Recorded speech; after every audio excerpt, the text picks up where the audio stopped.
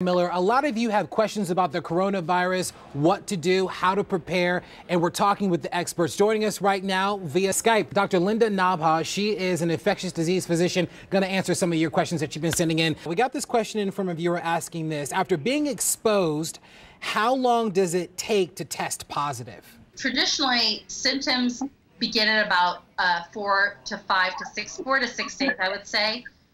We believe that when you start having symptoms, that's when you start testing positives. Based on what you just described, how long does it usually take from the time that a person's infected to when they would typically start to see symptoms that they, in fact, may have the coronavirus? It can still take up to 14 days.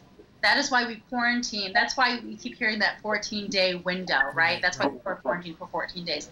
However, we are seeing that the average onset of symptoms are anywhere between 4 to 6 days. On average, about 5 days, people will start presenting with symptoms. If you have questions that you want to get answers to, hit us up online. Find us on Facebook, Twitter, and Instagram. Just search for WUSA 9.